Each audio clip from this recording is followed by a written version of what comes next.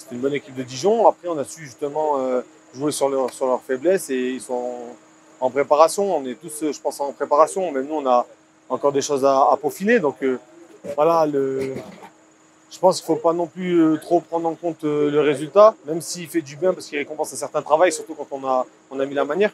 On s'entraîne, mais pour les matchs. Donc les matchs, c'est un peu la finalité. Si on ne l'a pas, il nous manque quelque chose. C'est bien les entraînements, mais c'est vrai qu'on est là tous pour les matchs. Donc ouais, ça fait du bien. J'ai réussi à faire ce qu'on demande à un attaquant, donc de marquer. Donc je suis assez satisfait, surtout que ça apporte un plus à la victoire. Et tant qu'il y a la victoire au bout, on est content de marquer. Je pense qu'on a fait un bon match cohérent dans l'investissement, tout ça.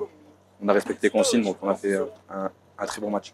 Franchement, ouais, j'étais bien en jambes, j'ai fait ce que le coach a demandé, donc ouais, j'ai fait un bon match.